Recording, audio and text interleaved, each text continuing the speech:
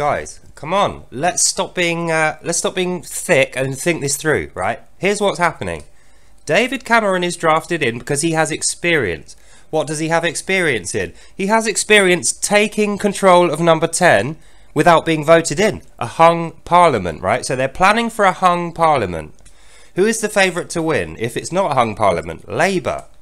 They're trying to get everyone Labourised by using the BBC to spread pro-Labour propaganda and shit all over the Conservatives. And they've got rid of Braverman. See this for what it is. We are being railed here towards Labour. And it's because Labour are communists. Where did David Cameron come from? China. That's where he's been living since he, resigned because he couldn't hack the heat of Brexit.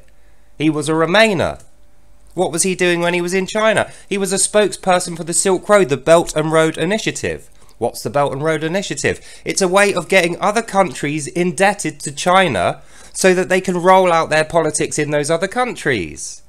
We are going to become one of those slave commie states. I keep saying it and people are like, no. It's like, see what's happening.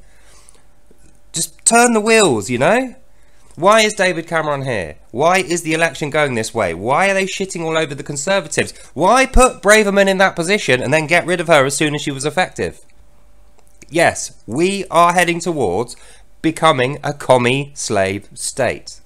So if you don't want that, I suggest you get out there and find someone else to vote for who isn't Labour and who isn't a fucking neocon commie. We need someone real to vote for. But they're not going to present us with these candidates. We have to find these candidates ourselves, alright? So let me know if you find a good one. I'm going to go and look for one now. Hope you enjoyed that and you listened and you understood that we're in the worst political situation we have ever been in since I have been alive. And I absolutely mean that. So go away and find someone to vote for. I will do the same. And I'll see you in the next one. Bye.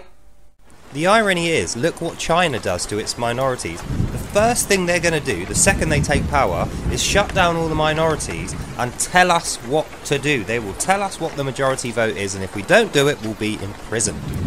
Look forward to that, and I'll see you next time.